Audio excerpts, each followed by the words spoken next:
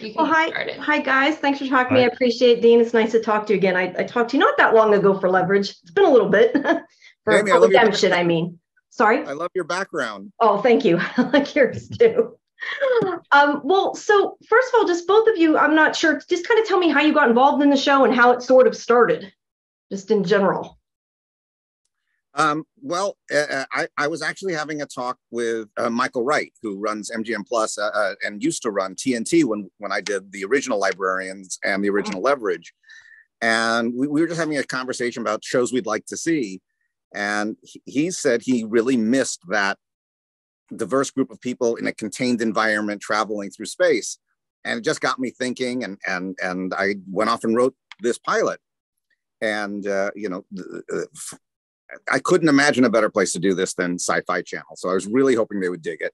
And when they did, the very first phone call I made was to Jonathan, because Jonathan and I had worked together on The Outpost, and he's a way better writer than I am. So I was like, John, come in here and help me. And he did. And it was just a joy to work with him again. Yeah, I'm glad there's another space show on Sci-Fi. So what about you, Jonathan? I guess he called you. I guess that's the answer. He called you. Yeah, that's the answer. Exactly. That's kind of a short answer. He called me, I read it, I loved it, and said, I'm in. So how did the casting go? I mean, were you two involved in that? I assume as were.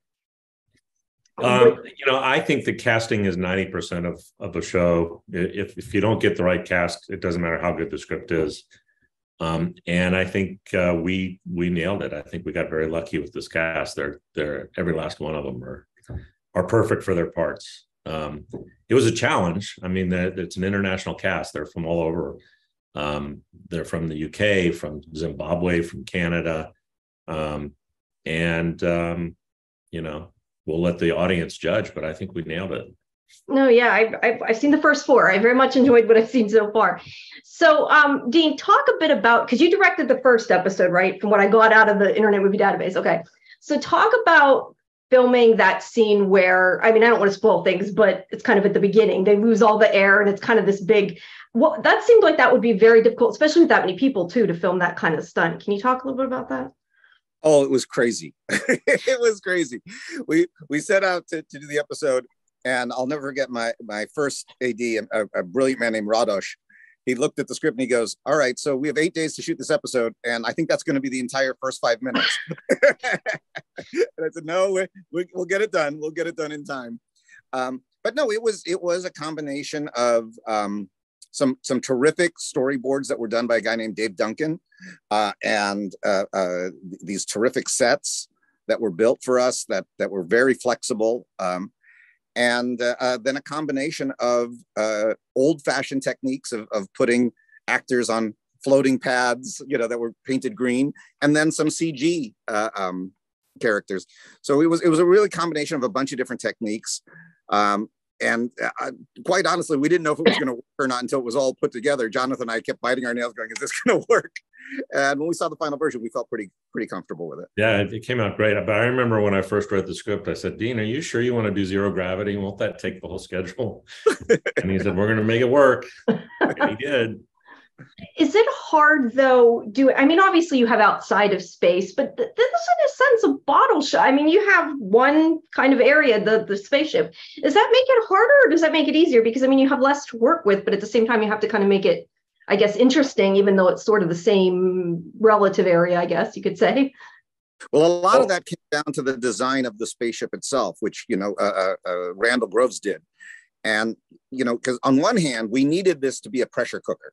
That's the whole idea, is that you've got this diverse group of people in a contained space. But at the same time, because it's a television series, we didn't want it to become Das Boot. We didn't want it to be so claustrophobic that, after 2 episodes, you don't want to watch it anymore. So we designed some areas of the spaceship to be very spacious and 2 stories with giant windows, and others to be very contained. And depending on the mood, we could be in hallways, we could be in the bowels of the ship, or we could be in the observation deck, or even in the dome, which has organic material. So you could have kind of a nature area, if you will. So a lot of that came down to the design of the ship so that we could have a variety of feels, but still all be contained in one place. Did you, I just, as I so you were talking, just made me wonder. I was thinking about how there's kind of an overarching mystery, I guess, to this that I didn't really expect. Was that something that was part of the story from the very beginning? I don't know why. I just am curious kind of if that was added after or before, because I didn't expect it anyway going in. It wasn't what I thought it was about, so I was surprised. Not in a bad way. I mean, it was good. I liked it. Yeah. Well, I'll let Jonathan finish this answer, but I'll just start off by saying, when I wrote the pilot, I set up a mystery. And when I showed it to John, he goes, so then what happens? And I went, I don't know, you tell me. And then John came up with everything else. It's two mysteries, really. It's what the heck hit the ship and who killed Jasper. And that it's a great, I always call it, I always think of a script as being the arena. I mean, the conflict as being the arena in which you explore the characters. And that's a great arena to explore these characters in, those two together combined.